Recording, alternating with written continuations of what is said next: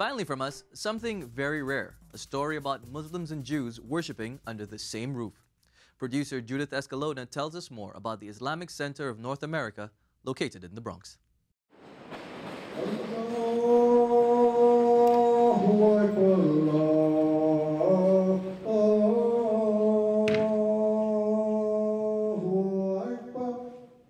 This is one of the largest Muslim concentrated neighborhoods in the Bronx, actually in New York City.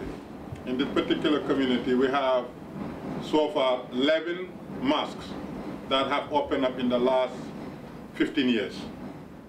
Sheikh Moussa Drammeh immigrated to the U.S. from Gambia, West Africa, 28 years ago. He is the founder and imam of the Islamic Cultural Center of North America. The sprawling center houses a Muslim school and a mosque, and more recently, a synagogue.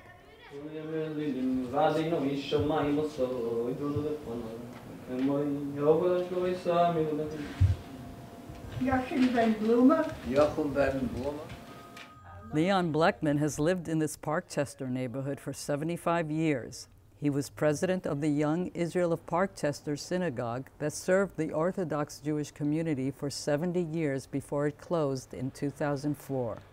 We had 7 synagogues. Every synagogue had services every day, 3 times a day. And the Young Israel of Parkchester had the main synagogue, and they had 2 social halls, which they used Rosh Hashanah and Yom Kippur for services. And they were jammed. So jammed that they had standing room only. That was then. Hi, Percy. Today, a small number of elderly Jewish men and women are what remains of the once thriving Jewish community of Parkchester. As years went by, the older people passed away, and the younger ones moved to Riverdale.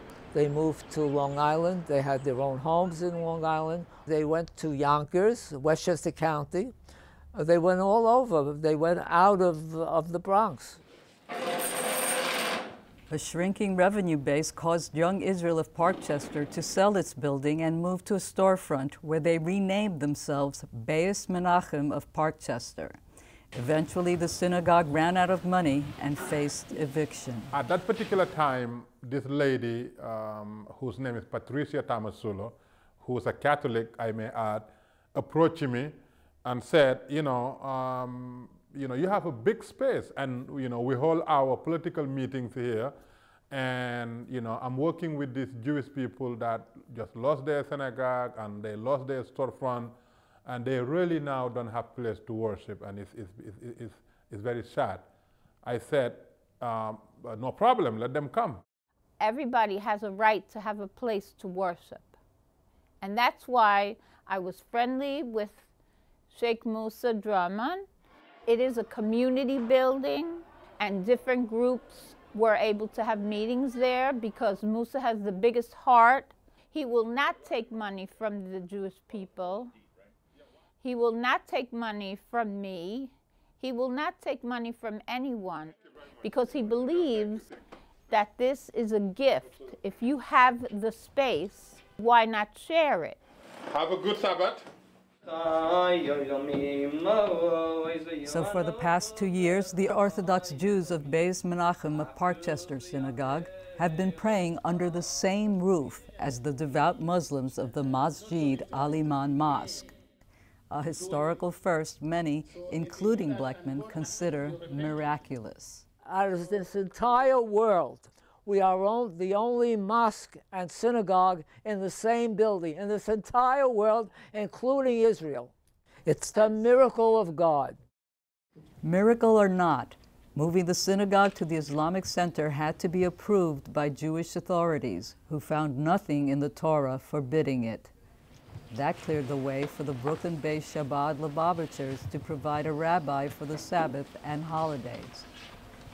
But allowing Jews to worship in the Islamic Center caused Sheikh Moussa Drammeh to initially lose a large part of his Muslim congregation, though eventually they returned. In the beginning, it was a war of ideology and belief, but later on, they began to say, wait a minute, because their minds are being opened up.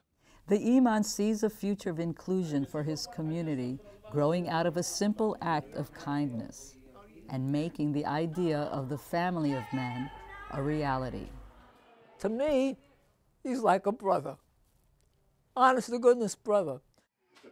Judith Escalona, Independent Sources.